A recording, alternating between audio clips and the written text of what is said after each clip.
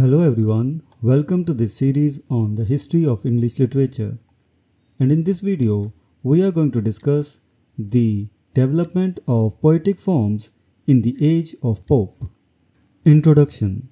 The age of Pope, also known as the Augustan Age or the Neoclassical period, was a time of significant transformation in English literature, particularly in poetry.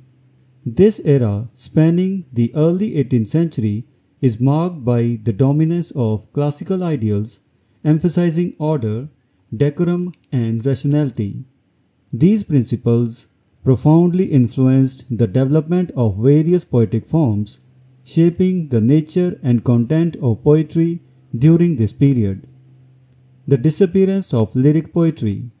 One of the most notable changes in the poetry of the age of Pope is the near disappearance of the lyric form, which had flourished in early periods.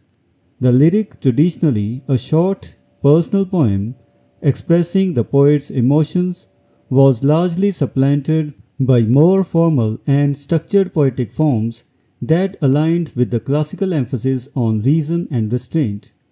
Light and artificial nature. The few lyrics that survived in this period were often light, artificial, and lacking the emotional depth that characterized earlier lyric poetry. Notable examples include some of Matthew Prior's shorter pieces, John Gay's The Beggar's Opera, and Alan Ramsay's The Gentle Shepherd. These works retained some lyrical qualities but were more concerned with the wit and elegance than the profound emotional expression. The survival of the ode. The ode, a poetic form with ancient Greek origins, also experienced a decline in the age of Pope.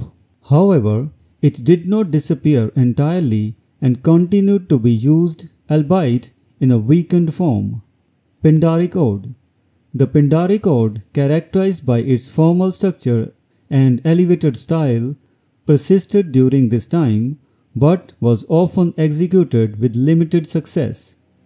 Alexander Pope, one of the era's leading poets, wrote a few odes, including On Saint Cecilia's Day, which was an imitation of John Dryden's earlier work.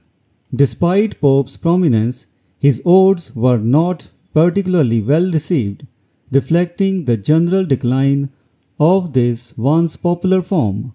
Another example of the Pindaric ode from this period is the work of Lady Winchelsea, who, like Pope, struggled to achieve the grandeur and impact of earlier odes. The rise of satiric poetry. In contrast to the declining forms of lyric and ode, satiric poetry flourished during the age of Pope, becoming one of the most prominent and successful genres of the time. High-quality satire. The period is known for its sharp, witty, and often biting satirical verse. Pope's The Dunciad stands as a masterpiece of the personal satire, targeting the perceived dullness and incompetence of his literary and political enemies.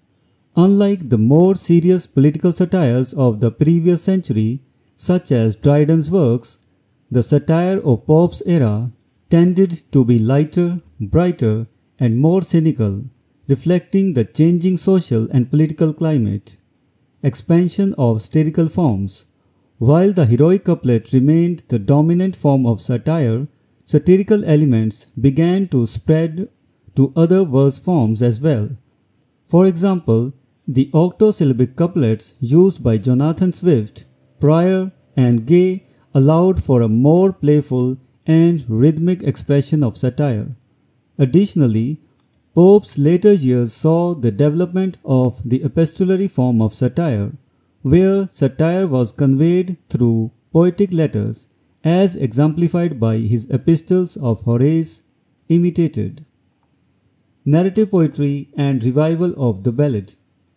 Narrative poetry, which tells the story through verse, also saw significant development during the age of Pope. Translation of Homer. One of the most ambitious narrative poems of the period was Pope's translation of Homer's Iliad and Odyssey. These translations were not only literary achievements but also commercial successes, solidifying Pope's reputation as a leading poet of his time.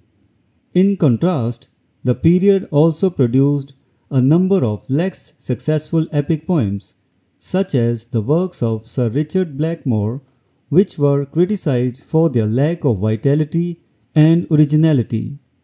Ballad Revival. The age of Pope also witnessed a slight revival of the ballad, a narrative poem with roots in folk tradition.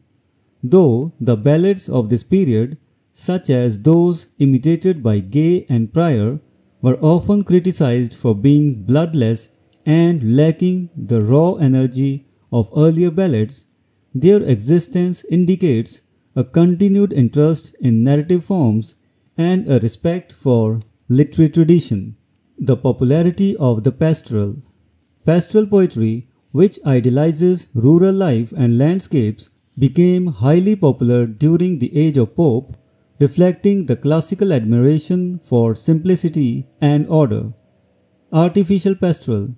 The pastoral of this period was often highly artificial, serving as a vehicle for formal elegance rather than authentic representation of rustic life. This type of poetry was appealing for several reasons. It provided a veneer of rustic simplicity to otherwise highly structured compositions. It was seen as a refined and elegant form, and it was endorsed by classical precedent, with ancient poets frequently utilizing pastoral themes.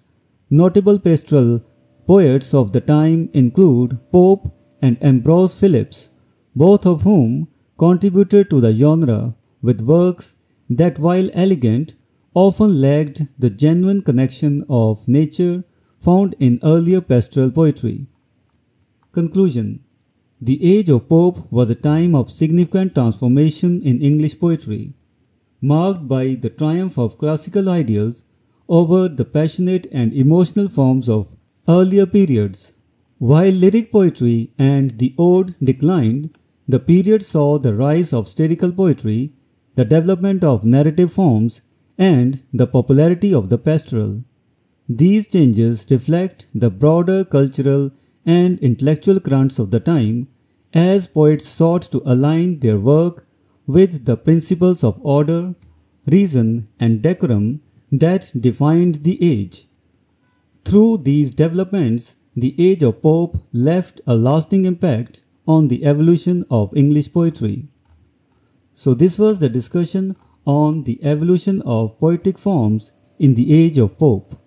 We will meet in the next video and discuss some other topic. Until then, goodbye and thank you.